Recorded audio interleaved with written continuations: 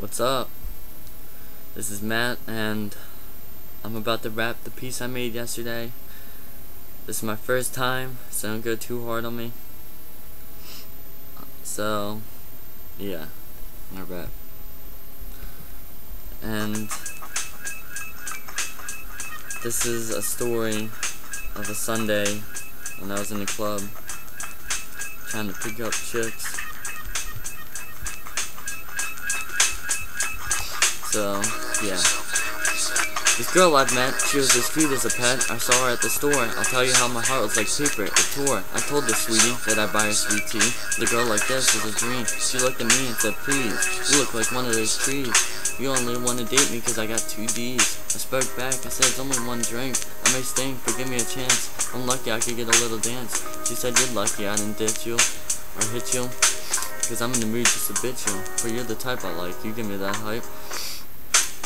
So now I'm thinking I should have looked in the mirror for a little rehearsal before getting all close up and personal. I said I'm smooth. At least I tried to make a move for a little groove. So loosen up and have fun. She replies, you seem not so shy, but you try to act sly. But for a fun time, since I don't want to get pissed, you could be a terrorist, because I'm gonna be the bomb and you're gonna explode. So then we were like a flower and rose. We held hands and sprouted, and I highly doubt it should be a tree and leaf. But for a moment I turned around and lost her scent. Sounded like she gave me up, Lent. I searched and searched, I found her, asked why. She sighs and said, you aren't the right guy. Also, I'm a little high, you're smoking out there, bud. But you look like a bore. Before I wasn't so sure, but now I can actually see your kiss. I'd rather be blind by mace and tried to erase without leaving a trace. I said, well, if that's the case, why'd you leave me in the first place? She replied, I didn't know what you looked like, so I might be a dyke. I was like, life's a beach. She said, and she preached, well, stop trying to swim on shore, because I'm sure that you're for. I just got up and left because my rights were gone. My life left undrawn.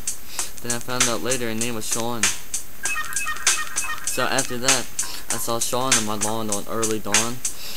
He says, I want you back. I heard you had a sack, I replied. He cried and couldn't lie. I said, yes, I'm a guy, but you should try to be by. I came back for you.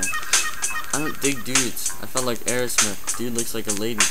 Sean says, I'll give you a good love and hit places scientists ain't even heard of.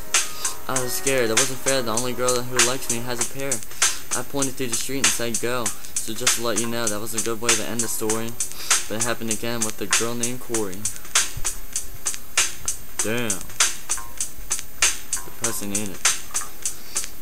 Alright, peace.